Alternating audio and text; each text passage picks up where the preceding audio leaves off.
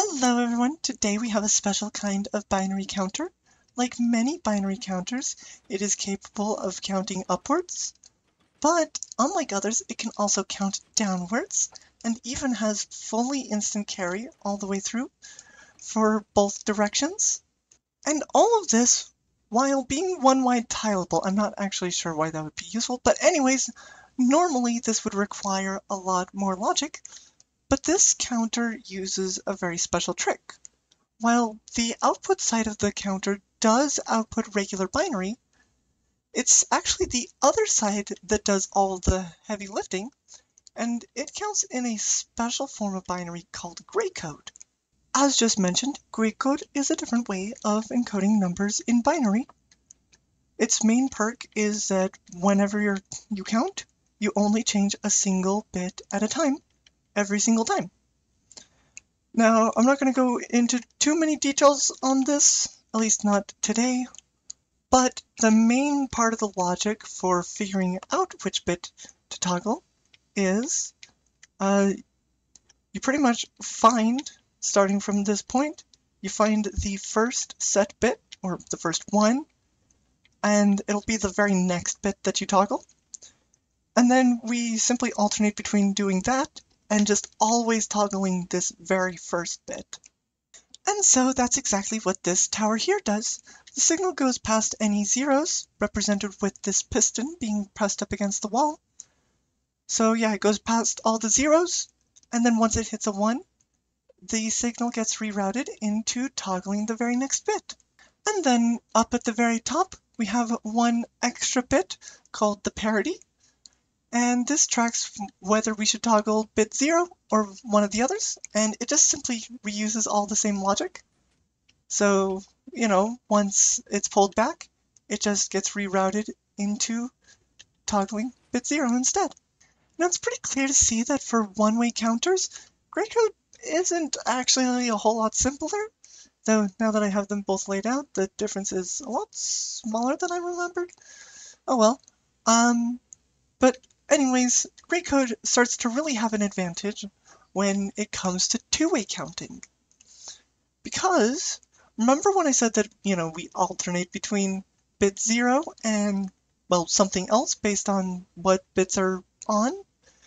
Well, guess what happens if you do the other one? Well, you end up just going back to whatever number that you would have been at before counting up.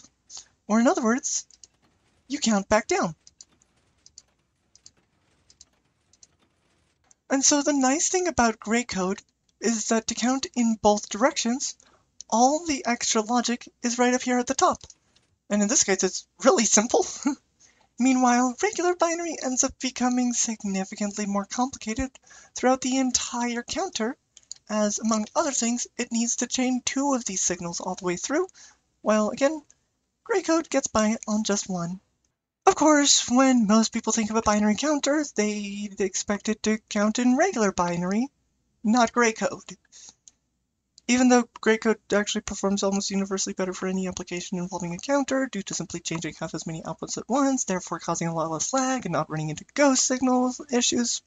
But hey, if you really do need it to be in the ghost signal prone and more laggy version of binary, the good news is it's not that hard, because every time we toggle a bit in gray code, it always lines up with the most significant bit that gets toggled for regular binary.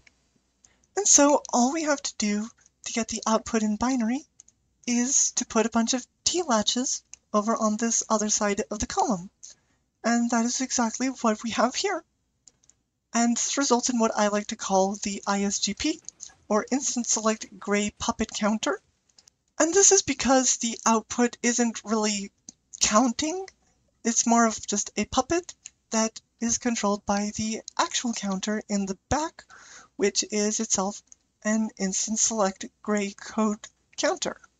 And also, yes, you do not have to use pistons here. You can use copper bulbs, I just haven't worked with them yet because upload backlog is real and it can hurt you. But anyways, with that, we have ourselves a nice, simple two-way counter, and I had it going down. Oh well, But yeah, it's able to count every 9 game ticks, though in practice, you'd probably end up wanting it to count on a 10 game tick clock, just because that's a little simpler. However, clearly this interface isn't particularly helpful, as you have to pause counting before you can switch directions so that they don't interfere with each other. And that brings us back to the counter that you saw at the beginning, where we have one input that counts up and the other input which counts down. And the main trick here is that we only toggle the parity when we do not reverse directions. So as you can see, that piston is not triggering, but then once we start counting in the same direction, it starts toggling again. And then, yep, exactly like that. And yeah, this makes use of a little bit of a fun fact where if you move an observer while it's already on, then it simply does not fire when it lands. And you may have also noticed that this part right here is slightly different, and this allows the entire counter to count on an 8 game tick clock, or hopper speed, and that even includes reversing directions. Of course, I'm not very good at doing it manually. And to demonstrate the reversing behavior, here I also have a working prototype that counts every 8 game ticks, but it can reverse directions at any moment without breaking.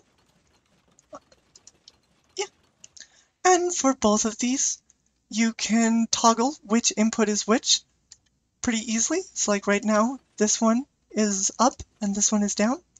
All you have to do is take this part right here and manually toggle it. And now this side counts up and this side counts down.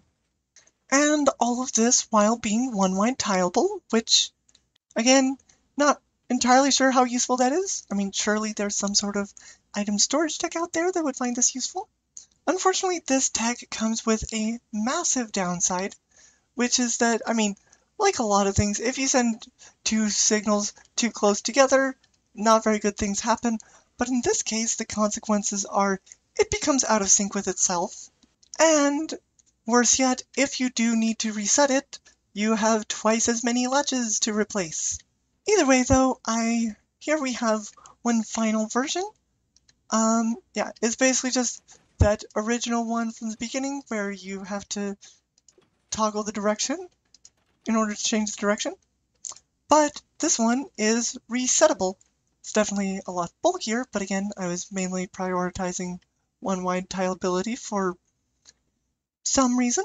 Anyways, to reset it, you simply activate that part right here, and then this one, and that resets the whole thing to 0, and it also resets the count direction to up. So do keep that in mind. It will not preserve the counting direction after resetting. Of course, as I alluded to previously, sometimes it really is better to take the gray code output due to, the fact that it only changes 1 bit at a time can reduce a lot of lag, and it can also prevent ghost signals. So do keep that in mind. And with that, that is all for today. World download can be found in the description if you want to check this out. I'd definitely be interested to see if any of y'all do anything interesting with this sort of thing. And as always, if you liked the video, be sure to support trans rights.